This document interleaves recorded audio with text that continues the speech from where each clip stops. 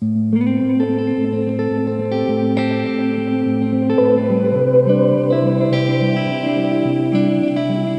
beautiful town of Aireys Inlet is located 90 minutes from Melbourne on the iconic Great Ocean Road. Its most famous landmark is the historic Split Point Lighthouse, which was built in the 1890s. With a permanent population of approximately 1,200, the town is a popular holiday destination for Melburnians. Aireys Inlet services the nearby areas of Fairhaven, Moggs Creek and Eastern View, which all adjoin a majestic 6-kilometre long beach, which ends not far from the famous Great Ocean Road Arch.